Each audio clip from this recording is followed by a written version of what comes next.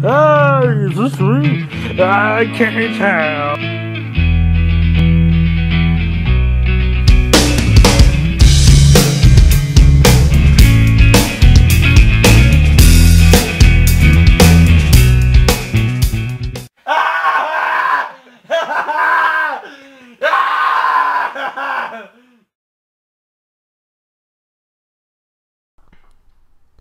Hey, Hi. we are having technical difficulties, so there's only one microphone today. But no one gives a fuck. No. We're going to be talking about Coheed and Cambria. New album. The color before the sun. It came out October 16th. See, I could have sworn when they announced this, they I thought it was, too. announced October 9th, and I That's heard what I nothing thought. that it got delayed. Yeah. So fuck them. This is their 8th album. This is their first non-conceptual album. It's just an album. It's just music. Luke is the biggest Coheed fan of us all. Mm-hmm. So what's your thoughts, baby? You know, when I first bought this album, when I first listened to it on Spotify, I just actually bought the actual disc a couple days ago. I wasn't sure how I felt about this album. Because it is a very different direction for Coheed and Cambria.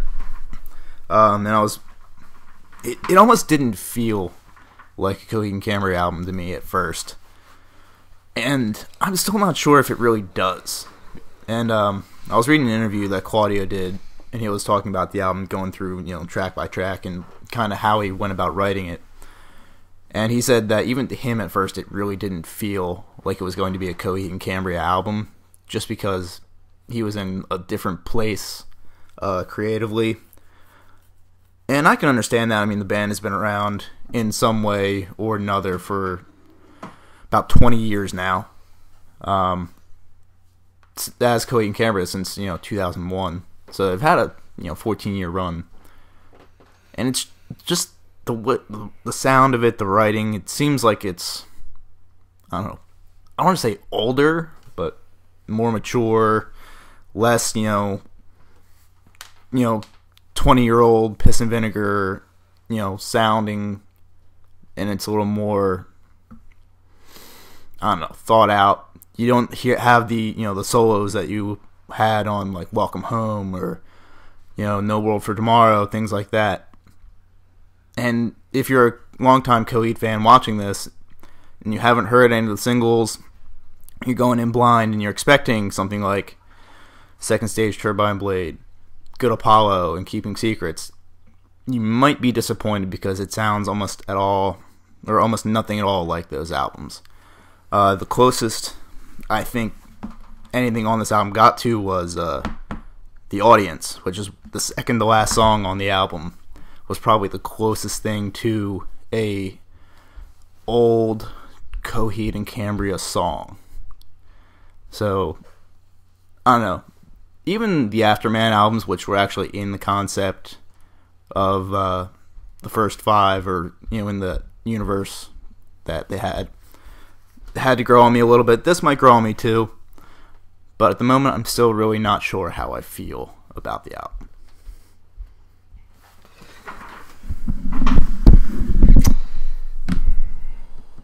I love this album.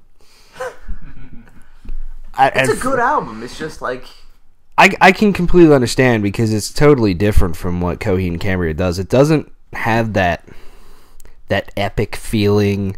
It's not very progressive at all. no, not at all. Any of that stuff. It's more straight up just poppy, more just straight up rock. But it's just something about this album. I think it's more about its hooks that just get into you really bad.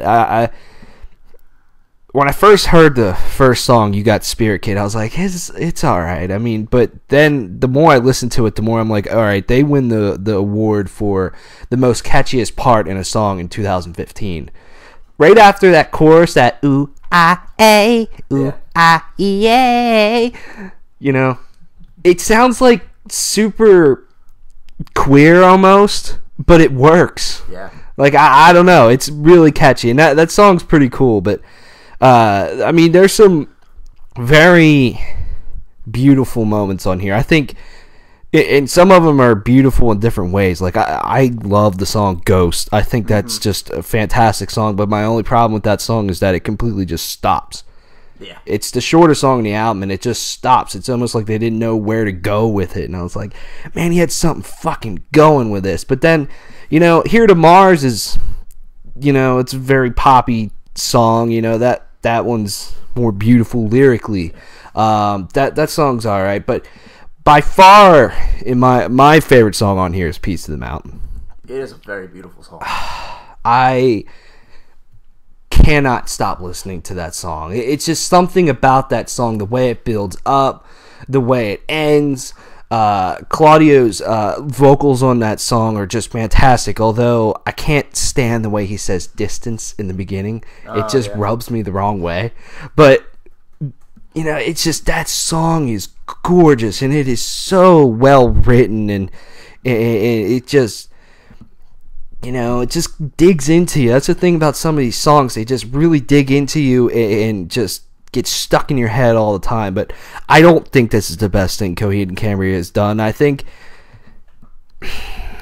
think, that, I feel if you're a longtime Coheed fan, you might feel a little let down by this. I came into Coheed probably like a lot of people when Rock Band came out in 2007 and Welcome Home was on there. I'm like, what the fuck is this? This is awesome.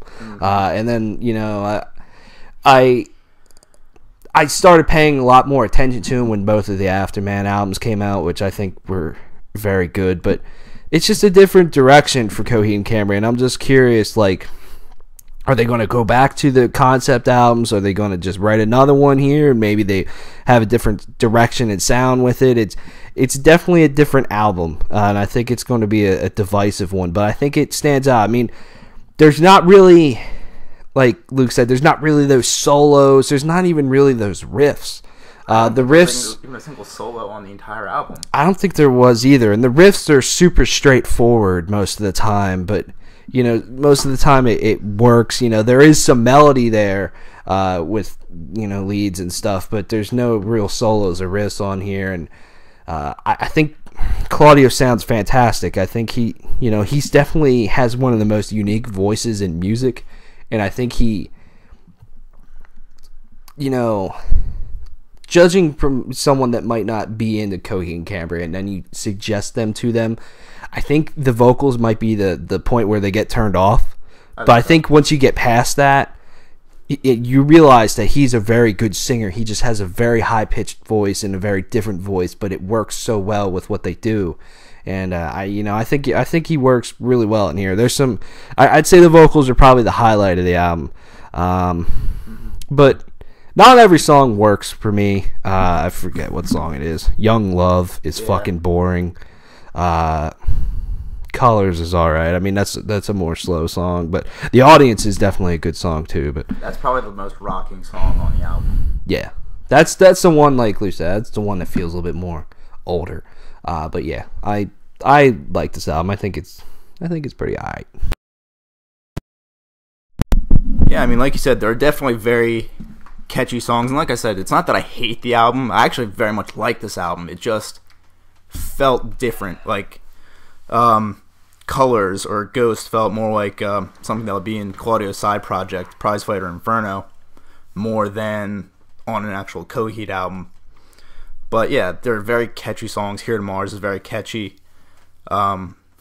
Atlas, the chorus for that, which he actually wrote for his son.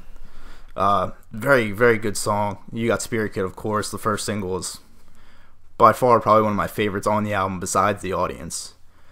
And in regards to Peace to the Mountain, it is a very beautiful song, but the more I listen to it, the more it feels like a farewell to fans, or a thank you for all the support. And I really hope that's not the case, because I do love this band.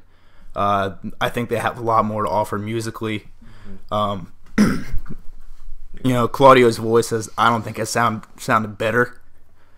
I mean, he's definitely coming into his own as a vocalist and as a songwriter himself.